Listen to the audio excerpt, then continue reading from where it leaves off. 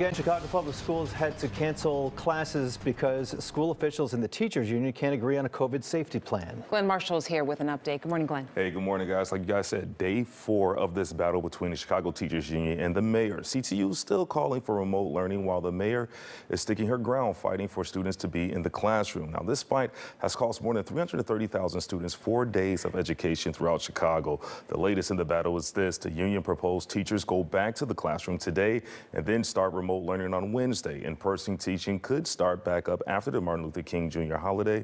The mayor did not agree with this idea. I'm doing everything I can to make sure that that happens. And to be clear, what the Chicago Teachers Union did was an illegal walkout. They abandoned their posts and they abandoned kids and their families. CTU is also asking for testing to happen before students return to the classroom. Now, both sides have already agreed on the KN95 mask for all students and staff, bringing health screeners back in some schools, substitute teacher incentives, as well as unpaid leave for teachers and staff. But another deadlock is on when school would flip to remote learning in case of a COVID outbreak. Now, while that fight continues, students and parents are taking a hit. Kids are not being educated and parents are left figuring out daycare for their children. They're hoping an end to this battle is near.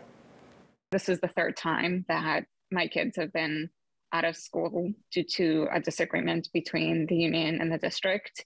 And I think it's really time for, the two sides to work together as opposed to this back and forth battle.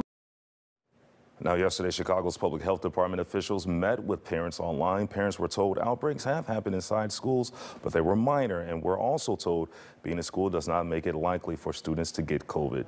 We're also hearing that Mount Greenwood Elementary School will defy CTU and CPS by having teachers and staff hold in-person learning for students. Of course, we'll keep you updated on that as we receive more information on that. For now, we're going to send it back to you guys at the desk.